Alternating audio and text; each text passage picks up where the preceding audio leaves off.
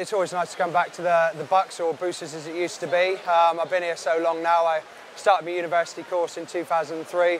Obviously I'm a guest this time, but you know, I've almost grown up with this event and coming here. It's a great time of year and it's a great atmosphere. It's always nice to come and, you know, represent Loughborough and BUCS swimming. It's a good time of year to race. It's always nice to come here and race this time of year. It sort of leads into, you know, it's the sort of beginning of the long course season. It's coming up to the trials. It's, you know, this year it's the Commonwealth Games. A little bit different for me this year. I've had an injury for the last 8 months, so it's almost seeing where I'm at after the injury, and yeah, all seems to be going well. So yeah, it's a slightly different focus this year, but obviously it's the Commonwealth Games coming up, and you know, what better place to come and race is the BUCS. It was a bit of a strange one. It wasn't anything that happened, you know, at one go. I didn't do it, you know, tear anything or pull anything. It was an accumulation in my shoulder.